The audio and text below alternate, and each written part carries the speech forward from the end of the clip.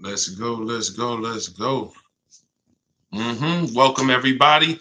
We're calling this Car Shopping Secrets, and we're going to call this the warm up because we have a great show prepared for you guys where we're going to be actually doing two experiences. One is going to be this live experience. So, those of you guys who are actually available for the live experience, will be broadcasting live 4 days a week, 12 Eastern Time and 3. So we want to make sure we're catering to people on the West Coast, East Coast, Central Time, Mountain Time. Give you guys time to come on live, get your questions answered live.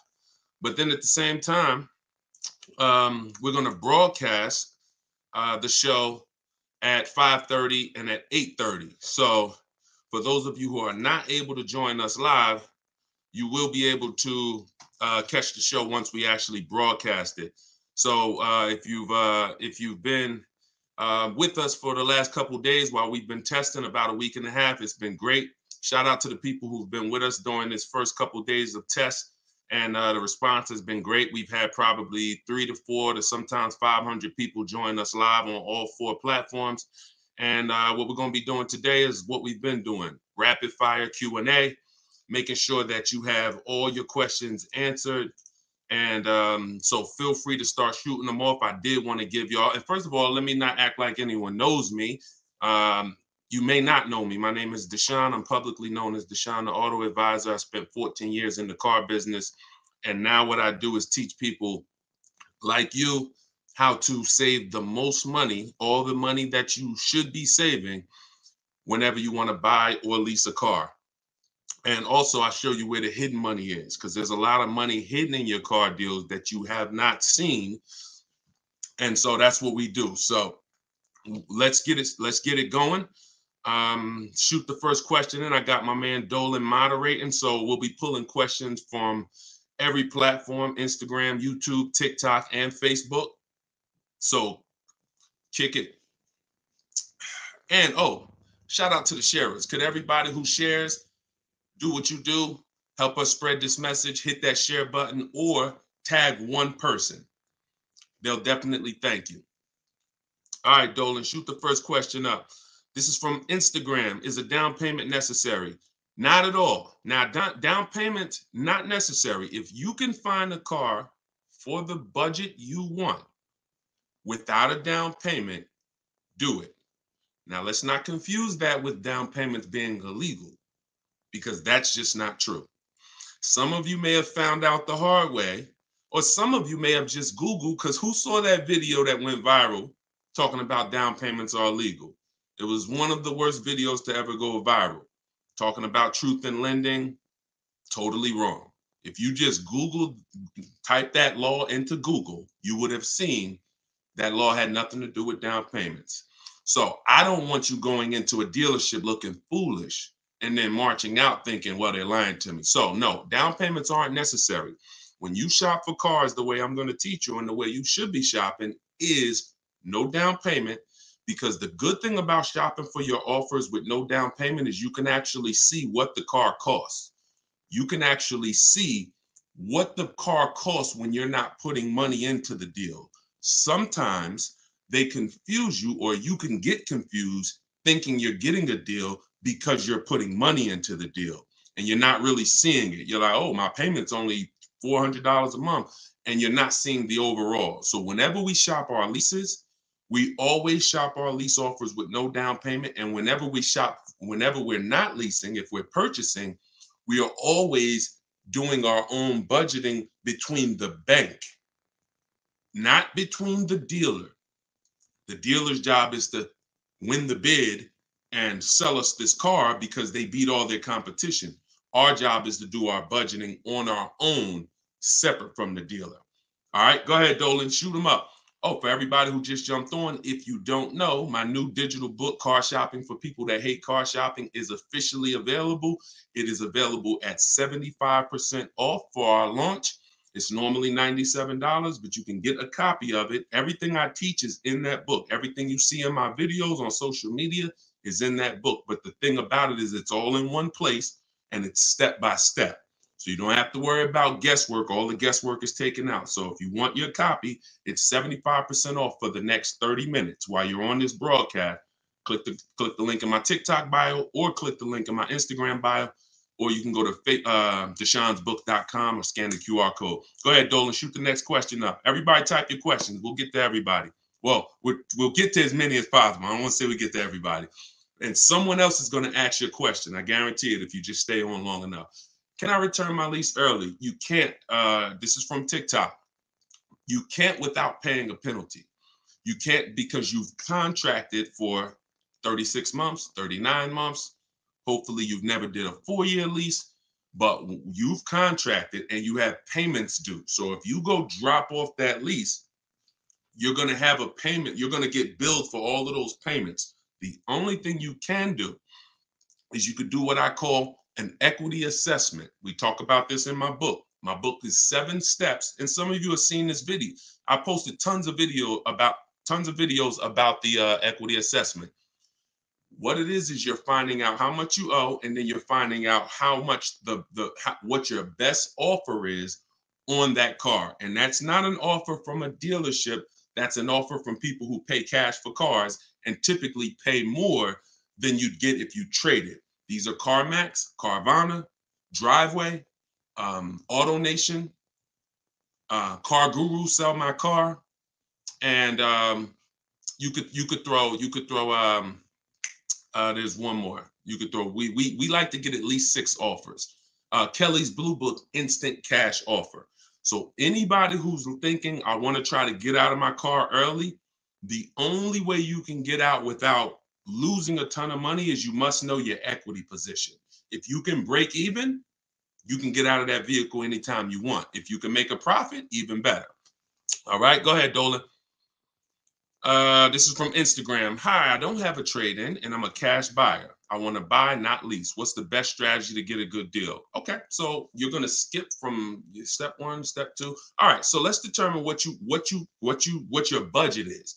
Your budget's going to, who's ever wondered, should I purchase new or used? If you've ever wondered, should I purchase new or used, type me in the comments. I'm going to tell you the biggest indicator for somebody like this, who this question's from Instagram. Biggest indicator is budget. Now, there's 2 types of people. If you could afford a new car that has everything you need in it, and you can get it new, then we'll go that route.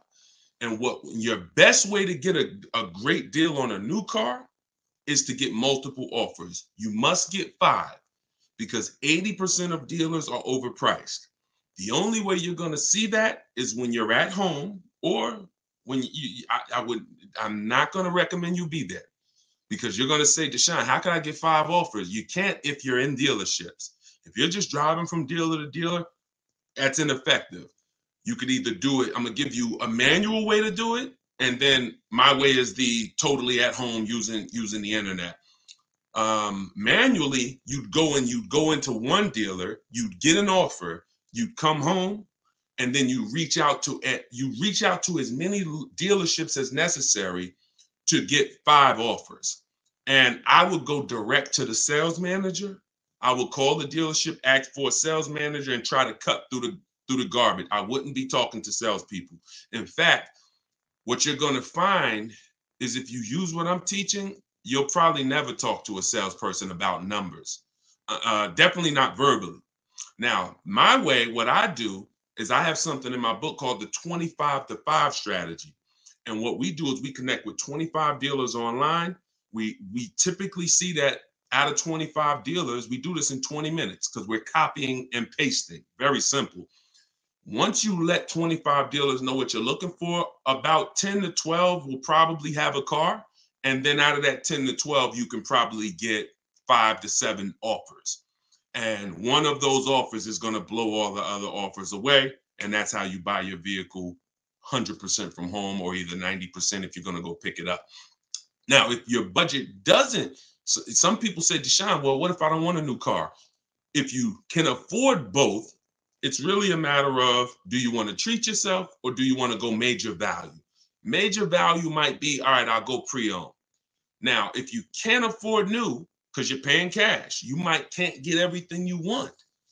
In a new car, paying cash, you got to go pre-owned it. And in which case you're going to the marketplaces and you're going to find your car there. We have 3 things we use to narrow down. Anybody who's shopping for a used car, type you in the comments. 3 things you want to remember in the narrowing down process. First thing is title history. Second thing is service records. Third thing is accident history. That's how you narrow down from a bunch of cars to your top 3 to 5. And once you get that top 3 to 5, you need to get the window sticker. I teach a secret strategy that only people who learn from me know, where if we can't get the Carfax on the marketplace, we go to the dealer's website to get the Carfax, because we want to see what that vehicle, we want to get that Carfax. We can't use auto check because unfortunately auto check doesn't show the service records. So that's the 3-step narrowing down process. Once we narrow it down to our top choices, then we're going to get the window sticker to see what the original price was. And then we make sure there's no bogus fees. So all in all, it's a 5-step process to narrowing down and getting our best used car in the market. Because the name of the game, who knows, when it comes to market value, what are we concerned about?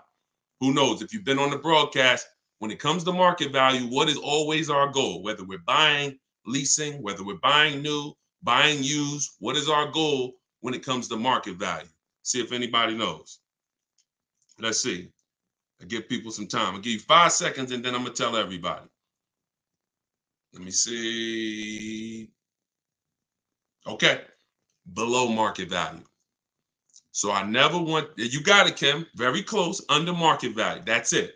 So I don't ever want you to think about or have these conversations with people when we're talking about market value. That's not interesting to us. What's interesting to us is making sure we're buying below market. Okay, that's the only thing. Okay, go ahead, Dolan, shoot the next question. For everybody who just jumped on, could you please tag one person if you're in the sharing, if you're in the financial literacy? Appreciate you. They will thank you. And they'll also be mad at you if they find out that you've been listening to me, using this stuff, saving all this money, and you didn't tell them. You don't want that. So tag one person. All right, this is from TikTok. What do you think about buying from Tesla? Tesla takes the negotiation out of it for the price of the car. You know, if you do you always, before you think about buying any car, y'all, realize there's some bad cars out there. You need to make sure that you're doing your initial quality check. We go to Google, we type in the year, the make, the model, initial quality. We scan that first page. Initial quality is the first 90 days of the vehicle's life. If there's any problems, if owners are complaining, if the data is showing that it's a bad car, there's electrical problems, you'll typically see it there. Then we want to check reliability. That's the first 3 years. So anybody who's buying or leasing a new car, you need to be checking initial quality and reliability. Initial quality is the first 90 days. Reliability is the first 3 years. Now, if you're going to buy a Tesla for the long term, you're going to type in longevity. Type in year, make, model, longevity. And, you know, you need to make sure. That's it. Once you find out it's a good car, then it's a matter, there's no negotiation with Tesla. But you still need to make sure you're getting bids for your loan. Very important. We want multiple people. Some of you were on with us on the last show. We talked about the bank bidding war. You need to have multiple banks and credit unions bidding for your interest rate. We don't choose one. Everyone who we do business with must win the bid. Now, and that's how we guarantee we get below market everything. I don't just want a below market purchase. I want below market interest. If everyone's paying 5%, I want the lowest interest rate available. And the only way I'm going to get that is to have multiple banks and credit unions bid for my business. All right, go ahead, Dolan, shoot it through. And if y'all want to go any deeper on that, you just let me know. We can go deep on the bank bidding war. You must do that correctly. And when you see how much money you save, how much money you've been given to these banks and interest or your credit union, and you start to see 1 point on an interest rate literally could be $1,000. Depending on the price of the car, if it's a $50,000 car, 1 point can be more. So if you're not taking shopping, your interest rate, as serious as you're taking shopping for your car loan, as serious as you're taking shopping for your car, you're missing it. You're missing money. Okay, but we're not going to do that anymore. What's the maximum yearly amount? This is from Instagram. We're taking questions from all 4 platforms. We're live on TikTok, Instagram, YouTube, and Facebook. So Dolan's pulling all the questions. What's the maximum yearly mileage where leasing is appropriate? I'd say 30,000. I'd say 30,000. But I teach two strategies for short-term high mileage driver. If you drive more than 18,000 miles a year, I want you to type HM. HM. See, we're talking to tons of different people. Everything we teach is custom. Everything I'm going to teach you is going to be for you. There's no point in learning from somebody who's trying to teach a regular driver and you a high mileage driver.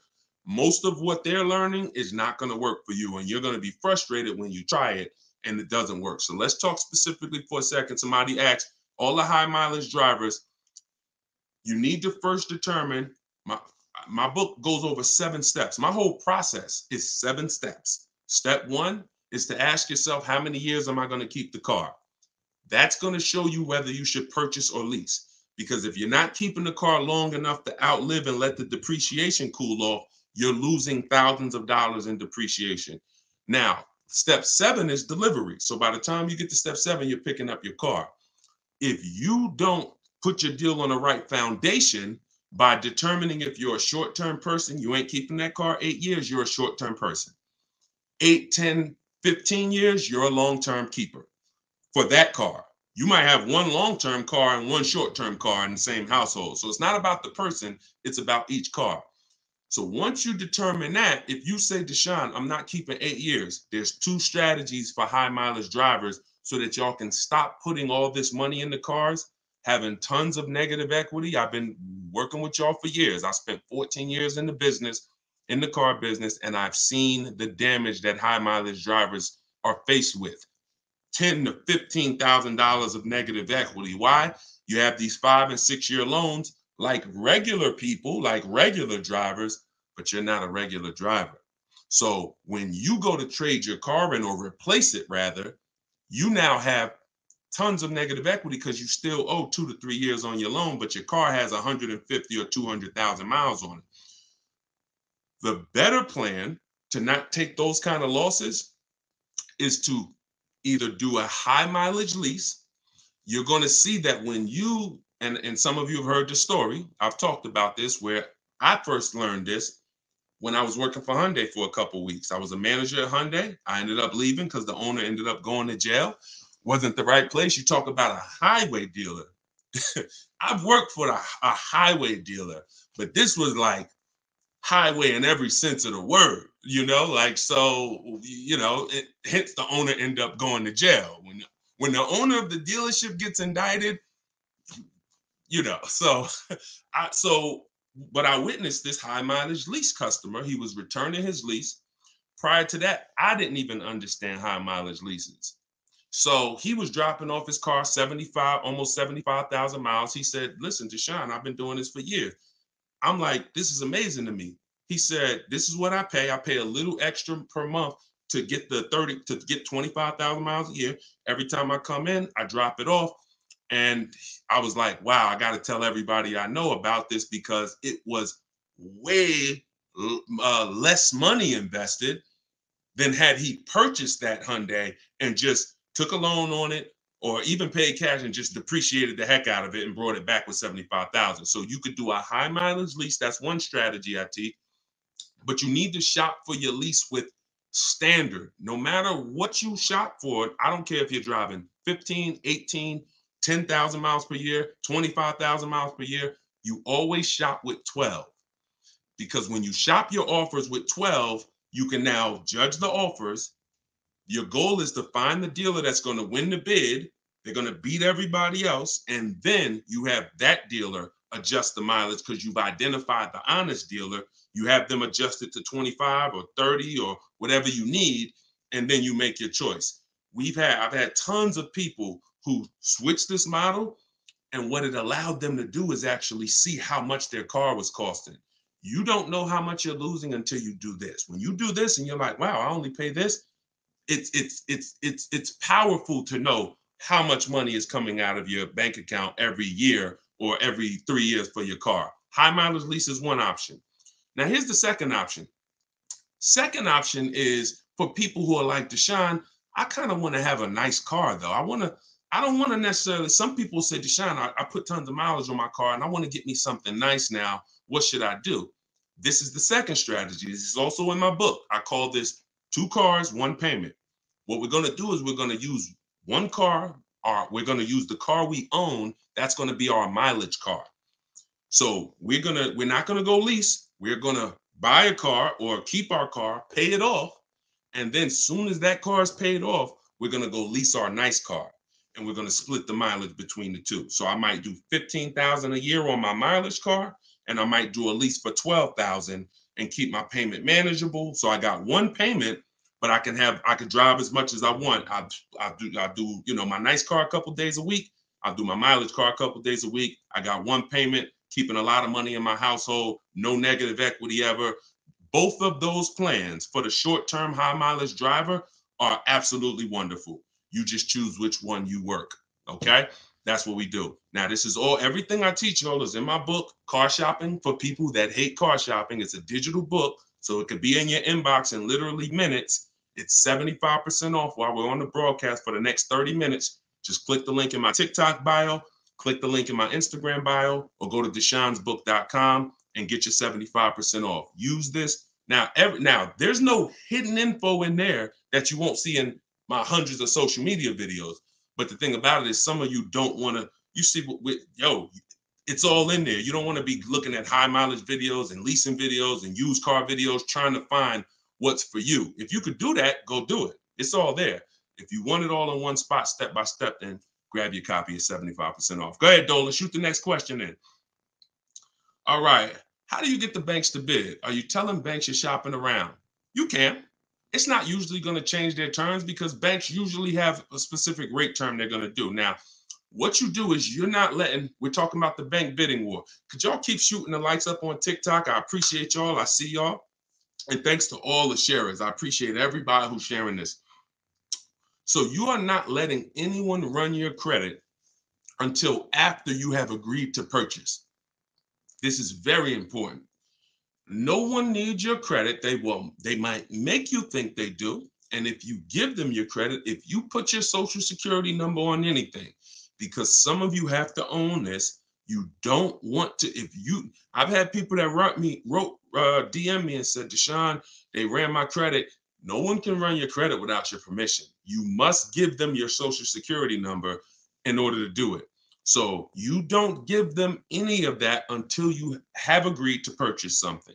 So once you've agreed, which means somebody has won the bid, you've seen all the offers. If you're shopping for a used car, you've seen all the options. Now you are locking up your deal. You know, I'll take it. Now what you're going to do is take that purchase agreement. You're going to go home and you are going to call your bank or your credit union. You're going to go on online auto loan banks. There's Community Credit Union. There's Lightstream. You're going to let everybody get a shot at this because there's something called the rate window where the credit bureaus allow you up to 45 days. Now, if you do it this way, it'll only take you 2 days, maybe even 1. Here's what you're doing. An unlimited amount of lenders can access your credit with a hard pull within that window. When the window closes, it will only weigh on your credit as 1 hard inquiry. You will see the inquiries, but in terms of the effects on your score, it will only weigh as 1 hard inquiry. So that's what you want. And after you get those bits, somebody's going to win that. This is round 2. Round 1 is actually when we check to see if there's any special interest rates. Because once you're shopping for your car, you always, if you're going to get a loan, you always want to check to see if there's any special interest rates from the manufacturer. 0%, 0.99%. That I call round 1. The bank bidding war is 3 rounds. Round 1 is special interest rate. If you see 0%, everything else is obsolete. If you see 0.99%, everything else is obsolete. There's no need for round 2 and 3 because no one's going to beat it. Once you get to round 2, you're at home, your bank, your credit union, online lenders bidding. Now, whoever wins that, you're then going to call the dealership because your car's on hold and say, hey, I just got X% from my bank, my credit union.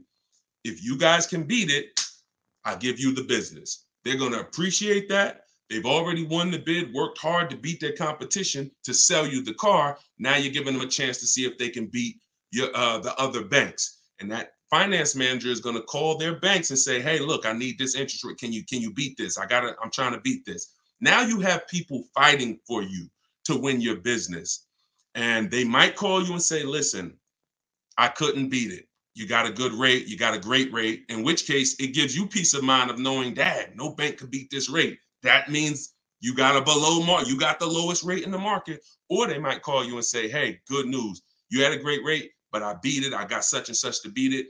And now not only does that save you money, they can actually save you time because you don't have to go through your bank.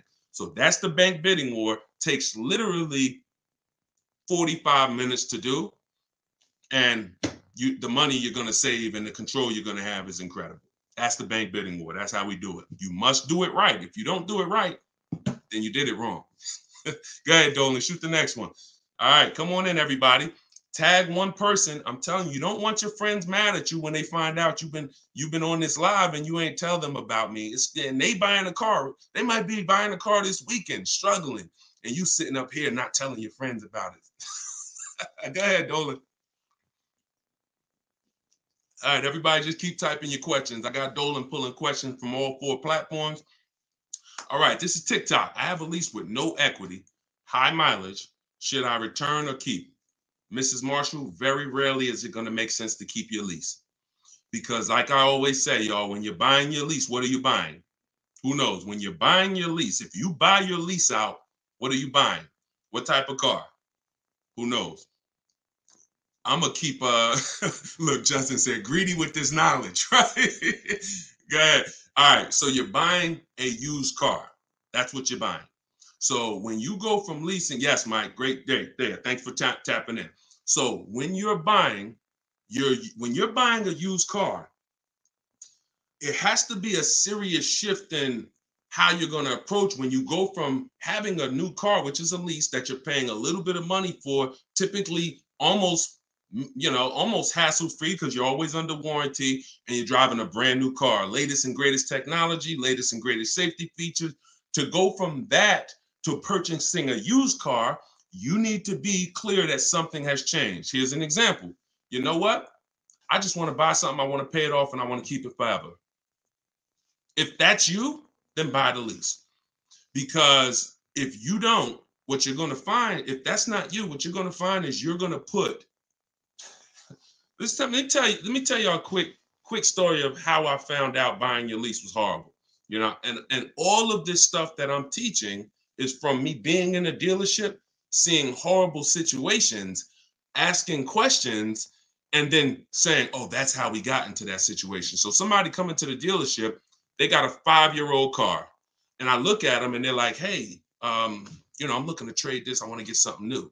And I'm like, "Okay, cool. Got a 5-year-old car. If you're trading this, I'm going to talk to you about leasing because you don't understand leasing. You paid a lot of money." So now I'm thinking like, okay, you had it. How long have you had it? Oh, I bought it brand new. Perfect. All right. So it's probably almost paid off. Wouldn't you think that a car that somebody's had for 5 years, if they got it when it was new, shouldn't it be either paid off or almost paid off? Right? So I asked him, "What, you know how much you owe on it?" "No, I don't really know. I don't know the exact." "No problem." So I have the used car manager go out, look at the car. Used car manager might come back and say, "Okay, I think the car's worth 18. All right, perfect. So now I call the person's bank and I'm like, "Hey, I'm calling for Mr. Johnson. I'm trying to find out, how much he owes because he's interested in replacing his car. We want to pay it off for him." And they say, "Okay, yeah, his balance is $18,300. Now that I'm totally shocked. Just like some of you, like, wait, hold on. How could he have had the car 5 years and he still owes 18 grand? And I would ask him, "Mr. Johnson, they're saying you still owe 18,000. How is this possible?" He's like, "Oh, well, what happened was I leased the car, and then at the end of the 3-year lease, I bought it, and I took out a loan, which is what most people are going to do, and it's usually a 5 or 6 year loan, usually 6. So you got 3 years to lease it that he's paying, and then you got 6 years, which means a total of 9 years of payments on the same car. Very rarely will this ever make sense. And so what you want to do is start looking and saying, the only way it makes sense for me to purchase this lease is if I'm going to keep this thing a long time, because at the end of the day, I'm probably going to give about 5 or 6, I'm probably going to give about 8 or 9 years of payments on the same car, which is just, I mean, would any of you, we got a bunch of smart people on here. We probably got about 400 people between all the platforms. Would any of you buy a car and take out a 9-year loan? Would you volunteer for that? No. Look, I see no's all over. That's what you're doing in most times when you're buying your lease out. Now, if you're going to pay cash for the lease at the end, okay, that's different. I still wouldn't do it. I would still look to shop for an aggressive lease and shop for a new lease. Most people are buying their leases out because they don't know how to find a good deal on the next lease. That's a fixable problem. So, like I said, rule of thumb, if you're going to buy your lease, just say, all right, I'm keeping this car. I love this car so much. You know what? I leased it. I fell in love with this thing. I'm going to keep this thing until the wheels fall off. And that's a reason to buy the lease. All right. Go ahead. Next question, Dolan. You know, we got to go deep sometimes. So if you want to listen, if you want everything I teach in one spot, I put out my new digital book. It's called Car Shopping for People That Hate Car Shopping. Some people say, Deshone, why isn't it a print book? It's because everything that changes in the car market, I have to update. If we're using a script, because you see my scripts are in the book. So when you're typing what Deshone is saying. It's not what Judy's saying. No offense to you, Judy. I want you to use what I say and then judge it. You know, you want to add your own stuff to it later, then do that. And you probably won't. But in order for me to keep updating, like Vroom went out of business 2 months ago. If I had books in print, I wouldn't have been able to update. Now you got a book that's no longer relevant, or that part isn't. Digital books, I can update it on the fly to make sure whenever you go to use that book, the information in it is totally relevant. All right. And for our launch, it's 75% off. It's normally $97.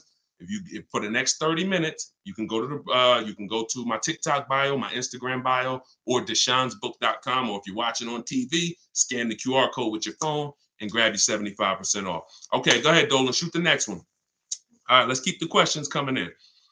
All right, this is from Instagram. How can I lease without a high down payment? Very simple. Don't believe that you need a high down payment. In fact, don't believe that you need a down payment at all. Here's what you should be doing. Everybody who's going to be shopping for a lease, you should be, once you decide what you want, you should be getting your offers with first month's payment total out of pocket. I don't want you to use the words down payment anymore. I want you to use total out of pocket. When you say total out of pocket, it's hard to mix up. In the car business, when I was in the dealership, what I saw is the term down payment didn't include taxes, fees. Some of you, I mean, you may have experienced a time where you told the dealer, I only want to put $2,000 down. Now you get your offer back, or you see the final paperwork.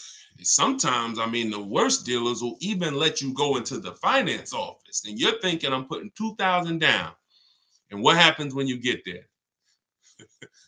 You can just type a mad emoji if you on your mobile phone.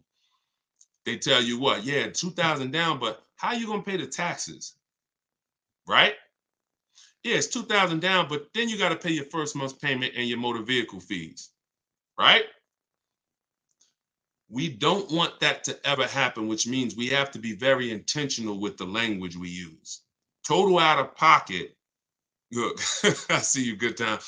Total out of pocket means, this is what I said, the total out of pocket. You could also use total due at signing.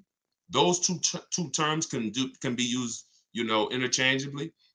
But you're going to shop your lease offers. You are going to tell them how you're going to customize. The lease is custom. The mileage is custom. I know who was taught they limit you with the lease mileage. Be honest.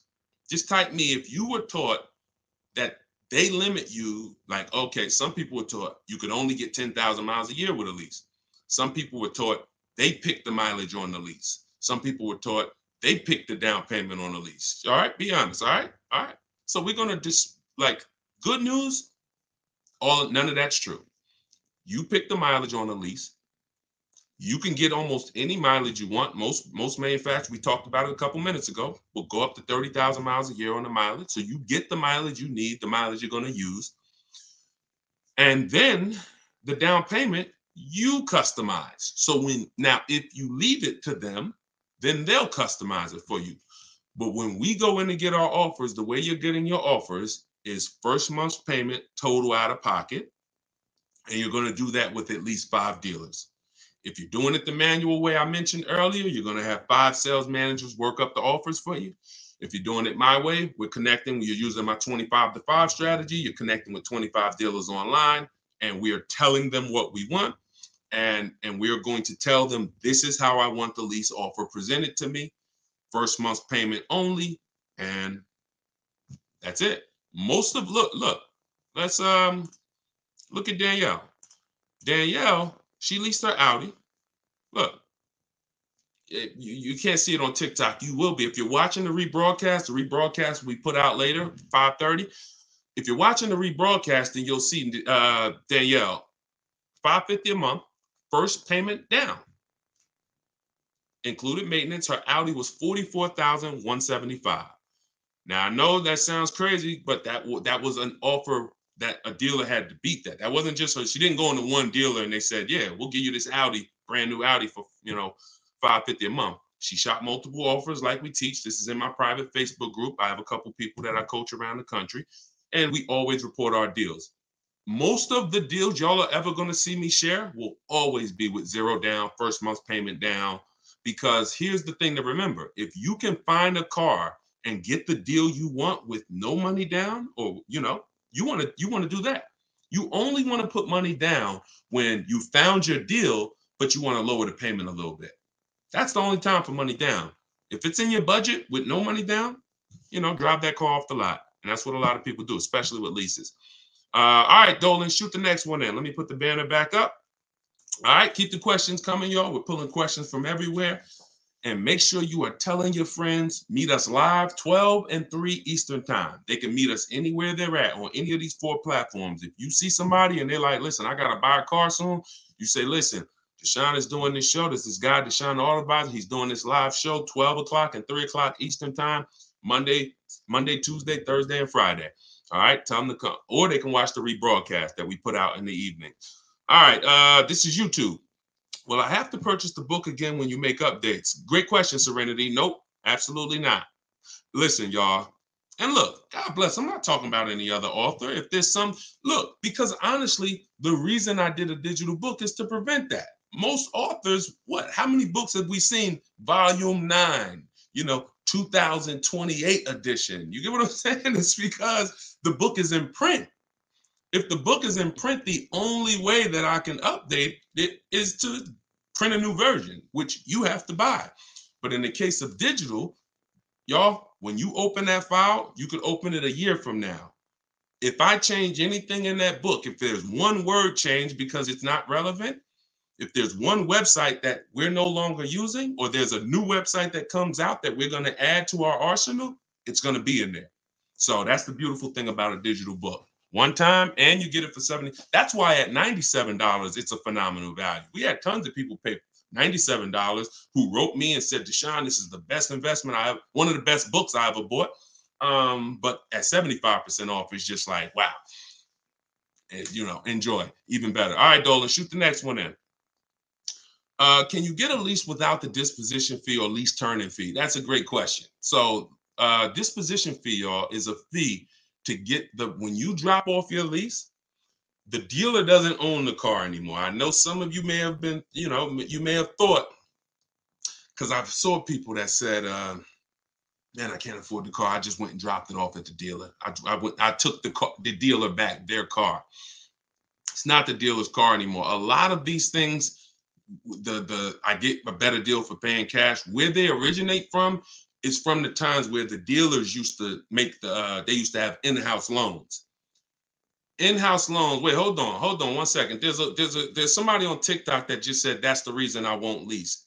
Dolan, pull that question in next, because I want to know what they're talking about over here, okay? Because listen, I pull that question in next.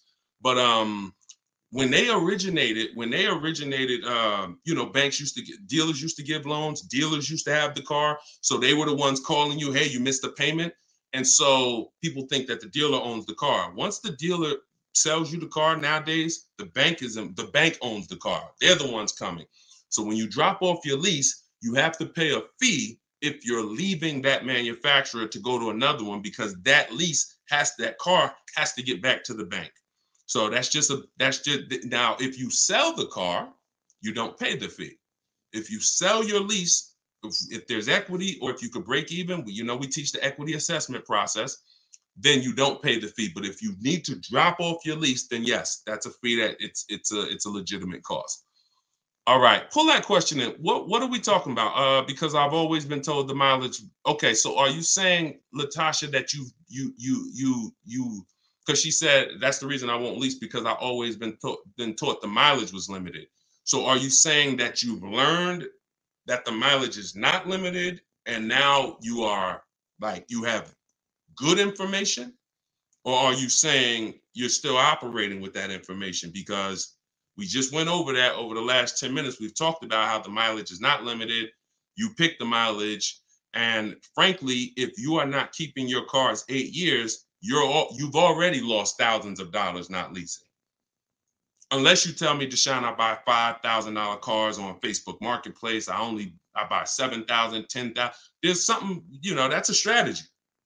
So if you're one of those people, you could disregard what I say about leasing versus buying, because that's a strategy. My brother does that. All he does is buy cars that he gets from 3 to 10 grand. He'll put work into them, and he pays pennies to drive cars. But if that's not you, and you're not keeping, okay, she's still operating with that info. Okay. So what I would tell you, because I don't want to actually repeat something that we said, we'll put the broadcast out at 5:30 tonight. I will watch that part of the broadcast. You could watch it on YouTube, Instagram, wherever you're at. But you don't want to operate with that information. That's what we spent the last 10 minutes kind of dispelling. A lot of the information that you're operating with that's costing you is actually not accurate. And that's the bad part. If it was true, keep moving. But you don't want to be moving with bad information. Go ahead, Dolan, shoot the next one in. I think you just had one up from Facebook. But whichever one you pull in, it's fine.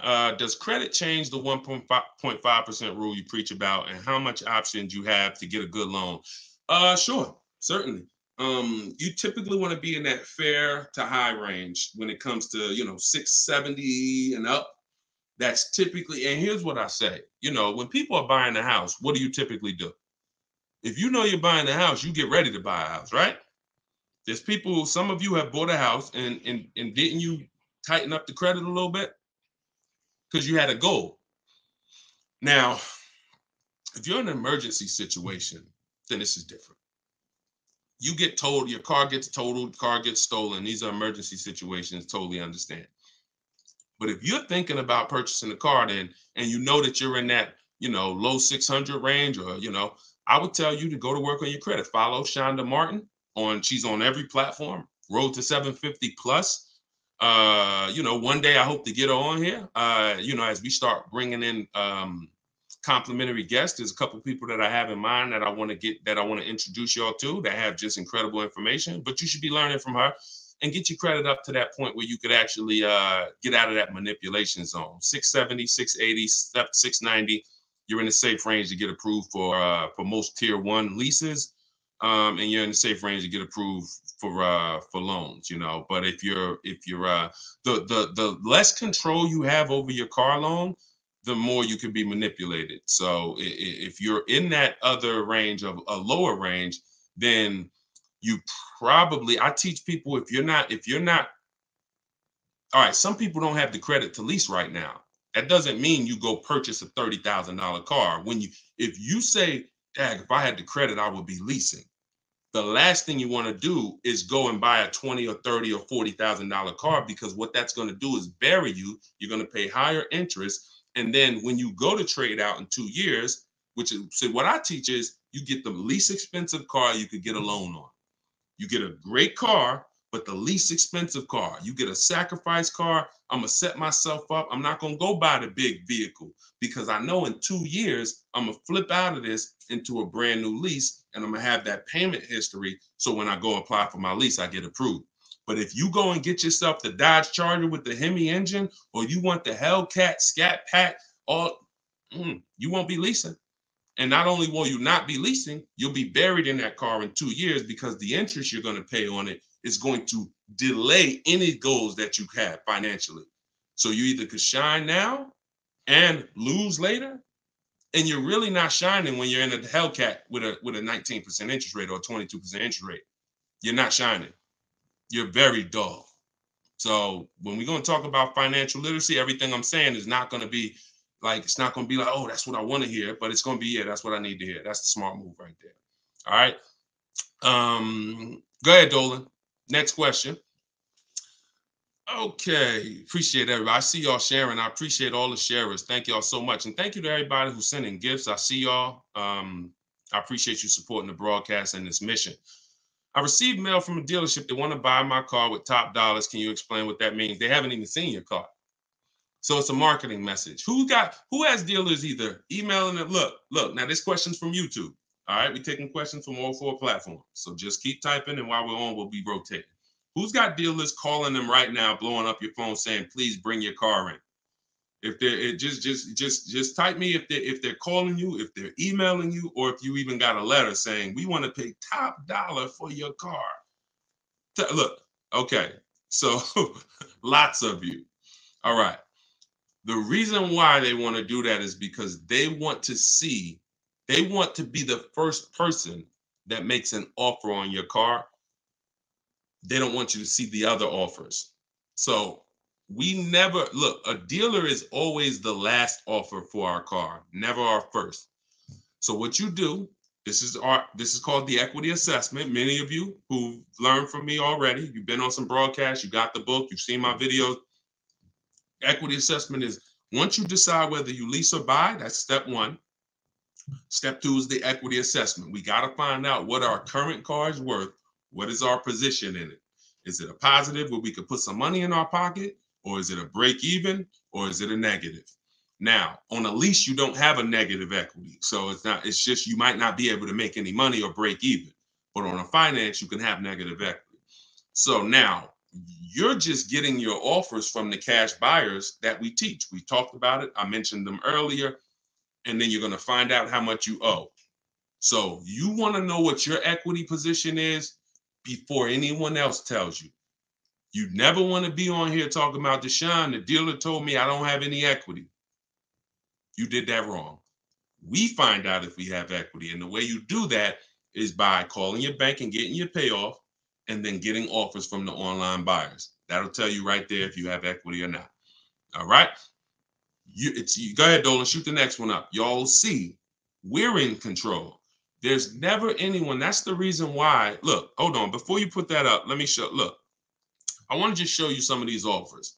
All right. I want to show you some of these deals because when you look at below market deals, this is Vincent. All right. Vincent got a 3-year-old. Matter of fact, no, let's go to something where, because that's a below market pre-owned car deal. Let's go to. Do I have anything here with equity? I'll put some equity in. All right. When you look at something like this, like Charles got a Hyundai Palisade.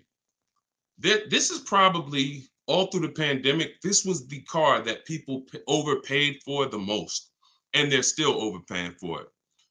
When you look at this, he's leasing this. This is a $48,000 car, $48,595 to be exact. If you're watching on the rebroadcast, you'll be able to see this on TikTok. Everyone else, you can see this. He's paying $597 a month for a almost $50,000 car. Now, every $5,000, just so we can be clear on how much this car would have cost had he purchased it, because only a few people on here understand the magnitude of the money that comes out of your house when you purchase versus the magnitude of the money that stays in your bank account when you get a great lease deal. Had he purchased this car, every $5,000 is how much per month? Thank you, Coconut. I see you. He came in real quick.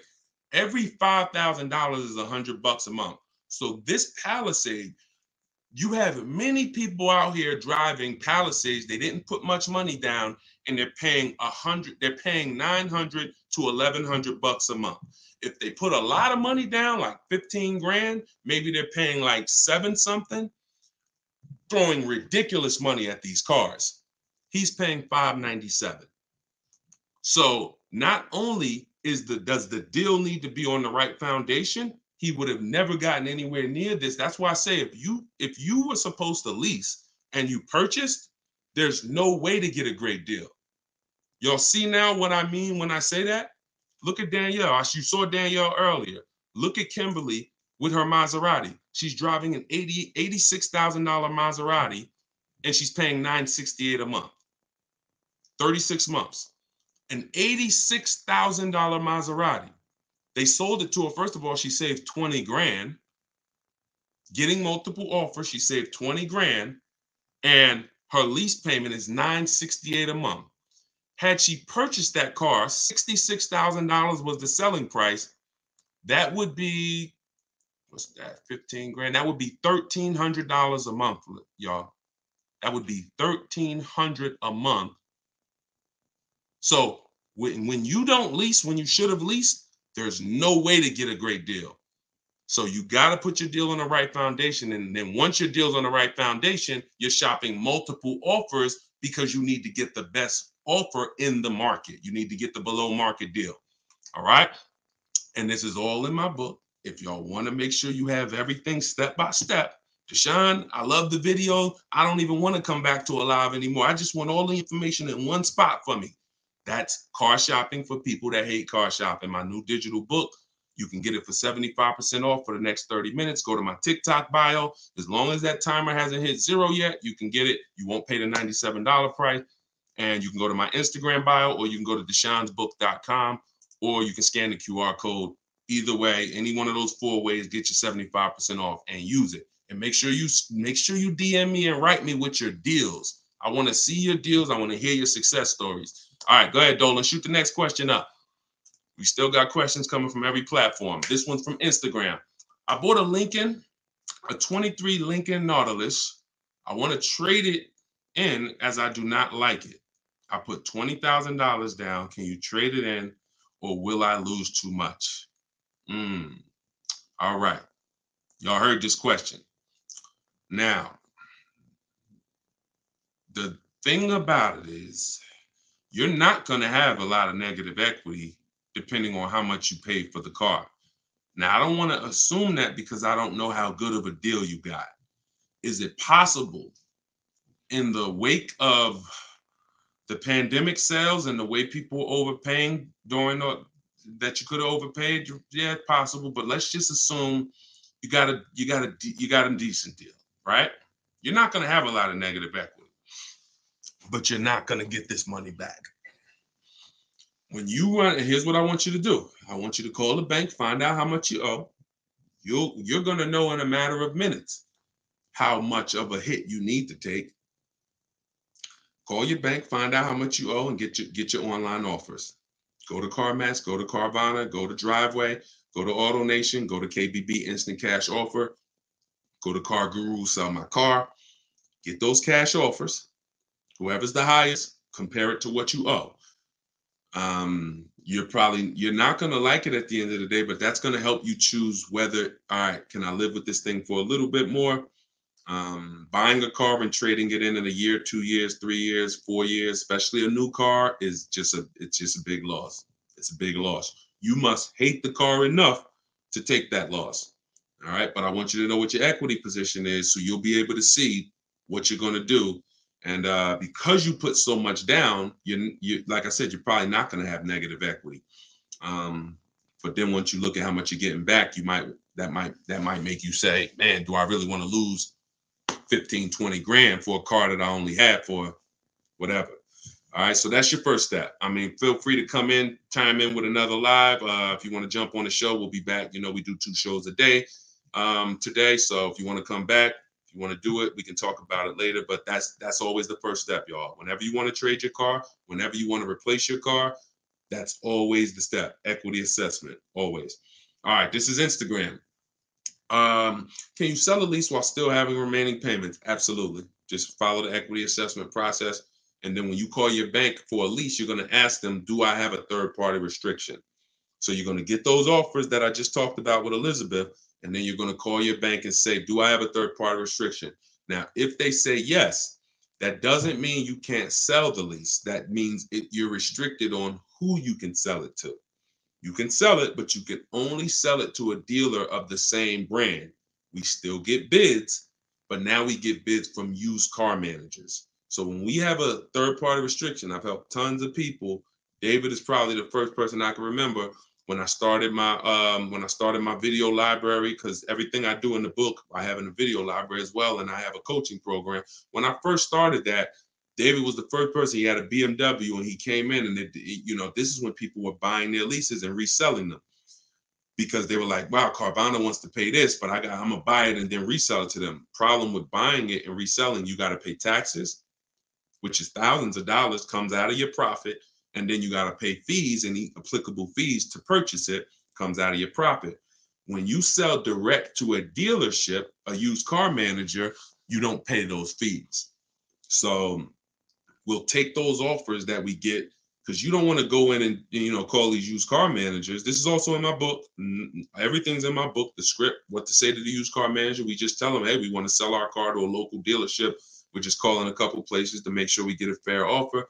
And the reason why we don't talk to anybody but the used car managers, because the used car manager's job is to purchase vehicles.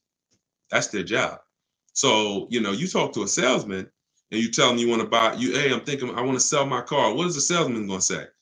It's, hey, well, when can you come in? Are you replacing it? Can I show you some? No, you talk to a used car manager, because the used car manager's job is to purchase nice cars. When you call them with a 2 or 3 year old car, it's a lease. That's inventory that they're interested in, but you got to do it with at least 3 to 5, because some of them will lowball you, or sometimes the car is just not worth it to them. Sometimes a car is worth more to another dealer than it is to one dealer. So that's the reason why we get bids always. But when we have a third-party restriction, we get them from the used car manager. If there's no third-party restriction, then we simply just we just sell the car to the highest online bidder. All right. Go ahead, Dolan. Keep them coming. Got a couple more minutes. All right. Everybody getting value out of the show so far? If you're getting value, just type a bunch of ones in the chat. If you're getting value, listen, we call this the warm-up.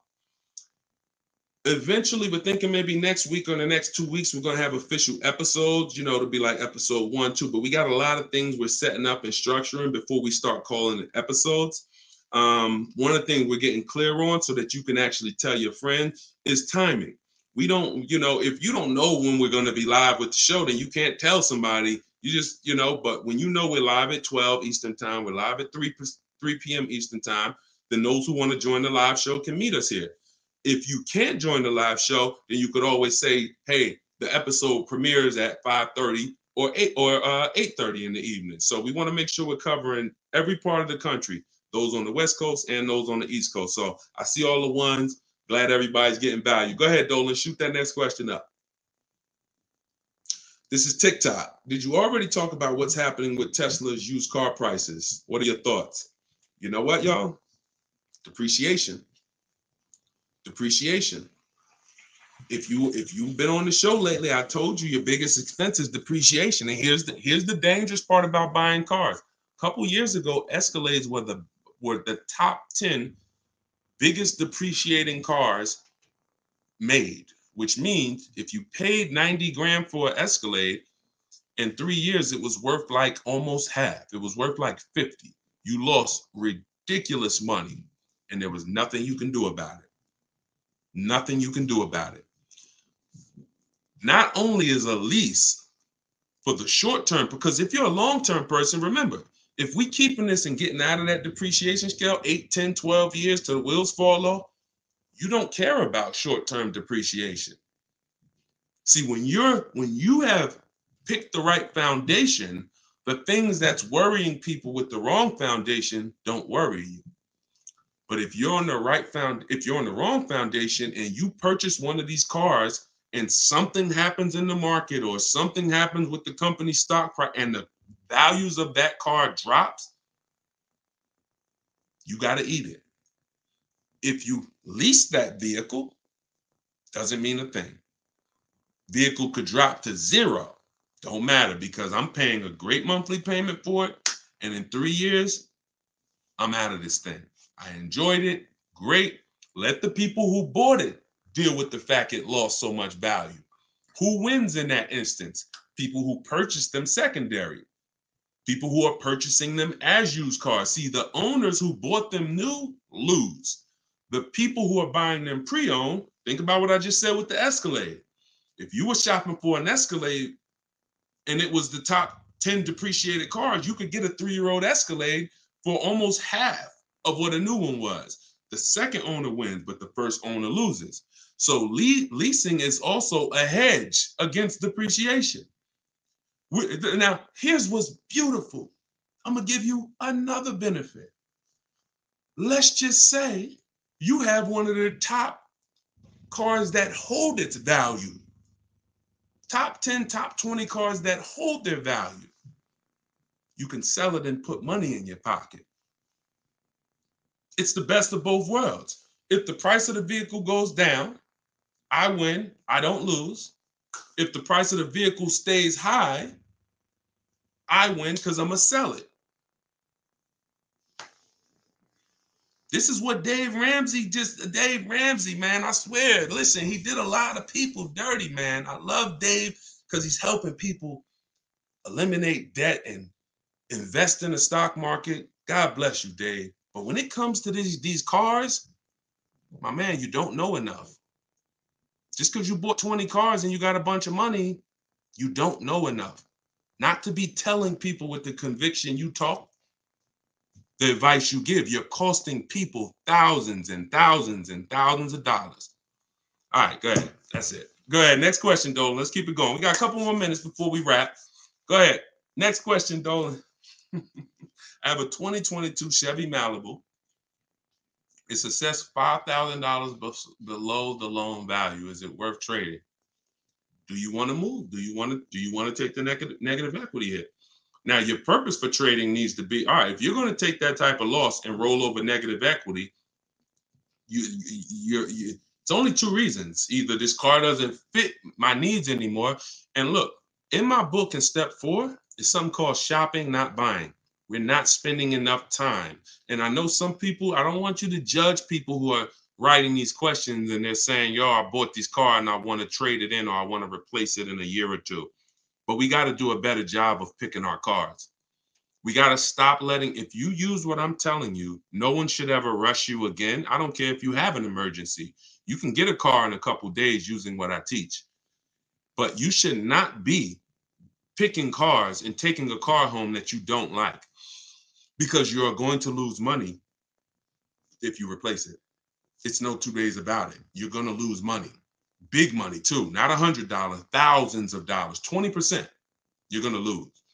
So if you're doing that because that car doesn't fit your needs anymore, sometimes you needed a bigger car because you didn't have kids and then you just had triplets, changes in a heartbeat. I was going to keep this car long term, but then we need a bigger car. So I'll deal with the negative equity, but the next car I buy is going to be a family vehicle. We're going to keep it long term. If that's not the case, then we shouldn't just be switching cars because we're not taking enough time to choose a car, especially if you remember what the most important question is, y'all. How many years am I keeping this next car? That's the first one. When you open my book, when you hear me talk about the most important question, it's the first thing you ask yourself. If your spouse comes to you and say, man, you know what? I want a new car, man. I'm trying to see where should I start? Start with this question every time. How many years are you going to keep the next car? Oh, only a couple.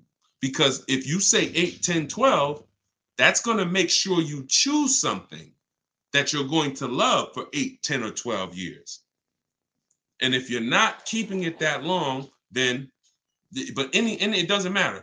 We got to pick our cars better. Okay. Like, we got to stop letting, I have a whole step in my book, Shopping, Not Buying, where it's like, yo, you're about to spend $10,000 to $100,000. Some of you deserve, if you walked into the mall right now and you were going to make a $30,000 decision, 30,000, you walked into the mall right now, how would you want them to treat you? I want to hear from everybody. See, you don't realize you've been doing the same thing. You walk into a dealership, you're making a $30,000 decision. You're making a $30,000 transaction, $50,000 decision. How would you want them treated? Any business, if you walked in anywhere and you were about to make a decision that was a $50,000 decision, some people like Deshone, man, if it was $5,000, I want to be treated like royalty. I don't want to be rushed. Look, Sheila says special. Absolutely. So you can't rush yourself. You can't let anyone rush you, because you have to start treating, if you want to win, and I mean keep all the money in your household, save all the money, you really have to start treating your car purchase as a long-term decision.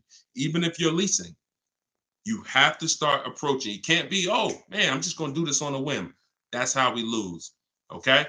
But yeah, unfortunately, if you want to switch car, now if you're saying, Deshone, I want to go into a lease, that's okay. If you're saying, Deshone, you know what, I'm not keeping this car 8 years. I got a loan on it, but I'm thinking I want to switch out of it now and start leasing. Make the move. As long as it's not too much negative equity where it's going to eliminate your ability to get approved for the lease, because you can't put 10 grand of negative equity on a $30,000 car.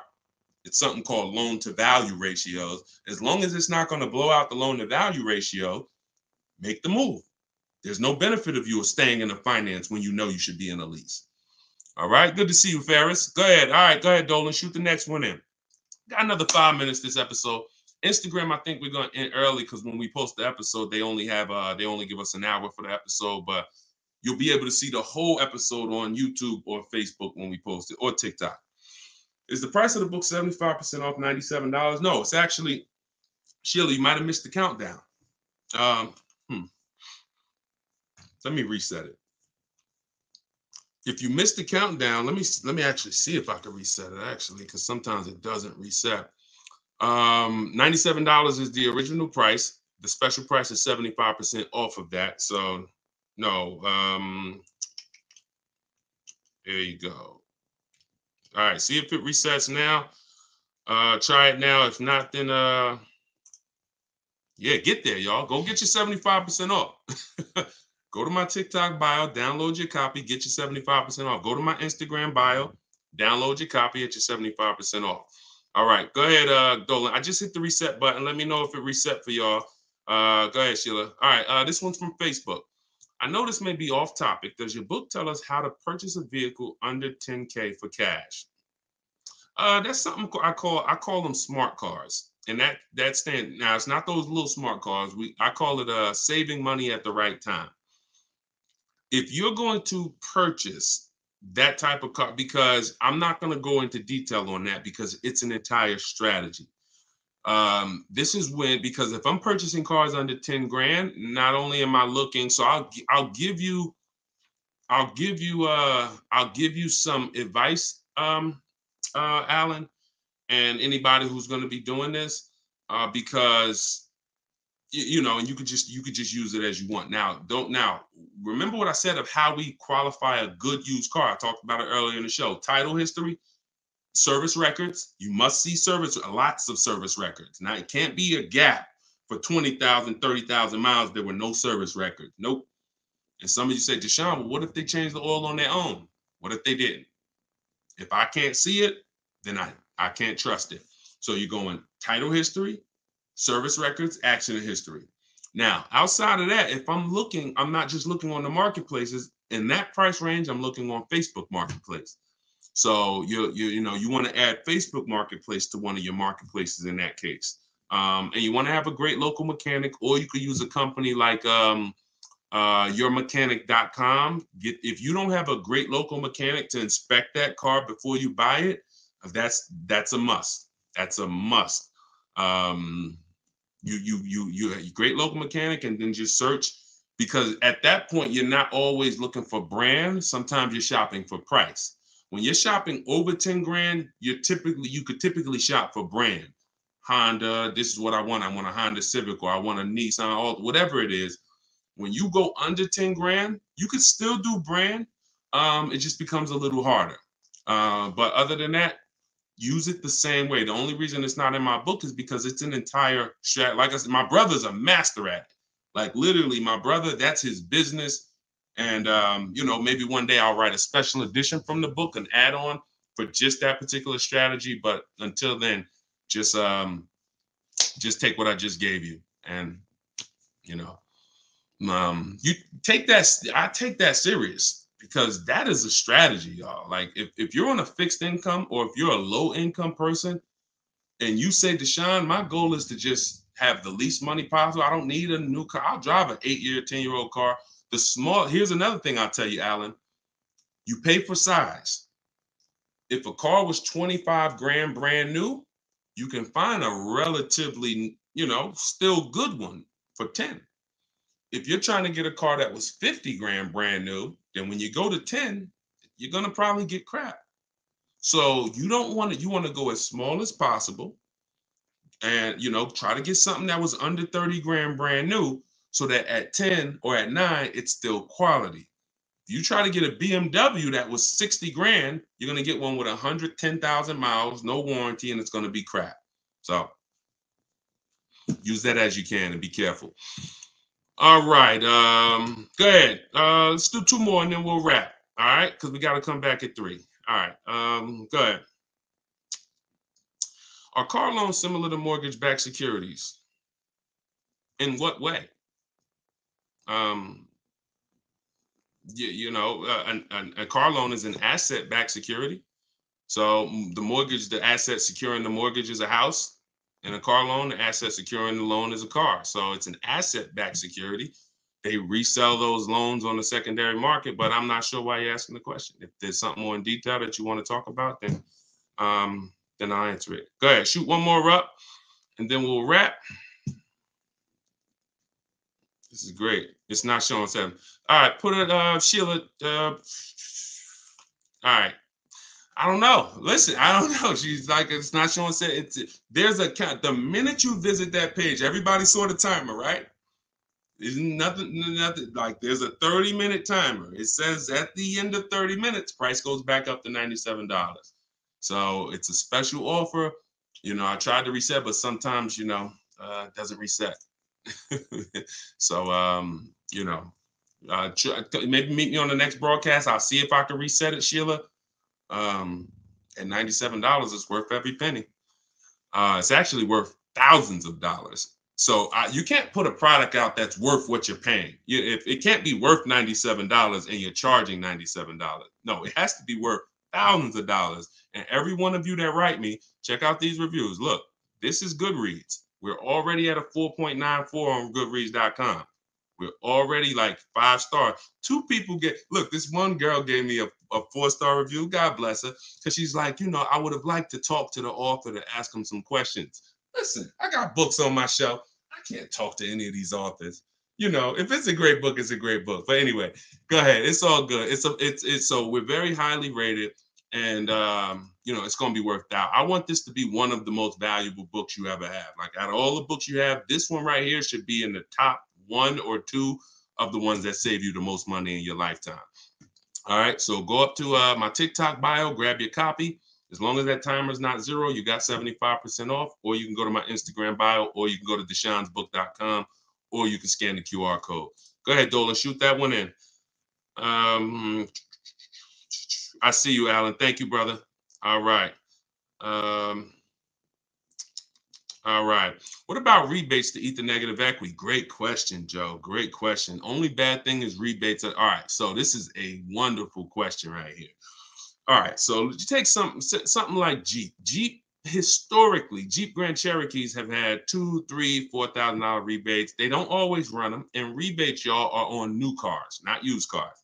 What he's talking about is if you have negative equity. Remember, I was talking a few questions ago, gentleman asked about getting out of his car. And I said, well, you can't put 10 grand of negative equity on a $35,000 or $30,000 car, the loan to value.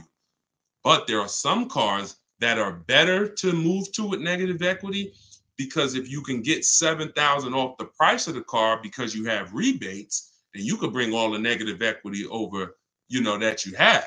Now, the bad thing about this, one day I hope to really have a database where we know what rebates are. When we have thousands and thousands of people shopping at once, now we have hundreds. But when we have thousands like shopping at once and reporting the data to us, we can actually keep a record of, hey, Jeep has $3,000 rebates. This company has 4,000. Hey, the electric rebate is 7,500. So if you were going to transfer negative equity over, like take Greg, look at Greg's deal. So Greg got a 1.5, he got a under 1% lease on this Kia EV6. It's an electric vehicle, Win. It's the Win edition. He saved not just the $7,500 for the electric car rebate, but because of the bid. See, the rebate is not a dealer discount. We don't just get excited to see some people go in and the dealer, oh, I'm taking off the rebate. No, outside of the rebate, the dealer is going to, whoever wins the bid gives us the biggest discount. So if a dealer who wins the bid gives us a $2,500 discount, and then we get a $7,500 rebate, we save $10,000 off the price of the car. So if you were going to bring your negative equity over of $7,000 or $10,000, there you go. So if you can find a vehicle that it has a higher likelihood of having rebates, Jeep Grand Cherokee is a good one to try. Again, hopefully one day we'll have a database, but yes, much easier when you shop your bids for you to get out of your car and go into negative equity with a car with big rebates. Yep, great question, y'all. Glad you asked that. All right, y'all. It was a pleasure. I see you, Mr. King. Just got the book for the discounted price. Enjoy it. Use it. Please, everybody, write me with your once you have my book. Listen, and when you purchase the book, y'all, you get the support email from my support team. Please don't DM me for any issues when it comes to tech, because what we typically see is sometimes people will, you're trying to type fast. You see the timer going down. You'll see you'll switch one letter up by accident, and then that email doesn't come. Now, if that happens, what I want you to do is take that support email and then email my support team, and they'll get you the link. But anyway, we deliver lots and lots of these books. So as long as you type your email in right, check your email in a matter of minutes, dig right in, and please email me your success stories. Email me your deals. I don't want y'all just writing me, showing me pictures of cars like everybody else. People will make videos saying, hey, look at the price of this car. Look at this car I just got. I want y'all emailing me with numbers. Deshone, look at how much money I just saved. Deshone, look at the discount. Look at how much I just paid for this used car below market. That's what I want. Y'all can send me those all day. We'll post them to the show. I love hearing y'all success stories. So that's the show. I'll catch y'all on the next segment. If you're available, catch us on the next segment. We will broadcast it out at 5:30 and 8:30. But if you're available to meet us live, Monday, Tuesday, Thursday, Friday, we're here 12 p.m. Eastern time. We're here 3 p.m. Eastern time. We're on all 4 platforms. Tell your friends about us. Let's keep saving this money. And thank you to everybody that got the book. Thank you to everybody that shared the broadcast. We can't do this without y'all. All right. I'll see y'all in the next show.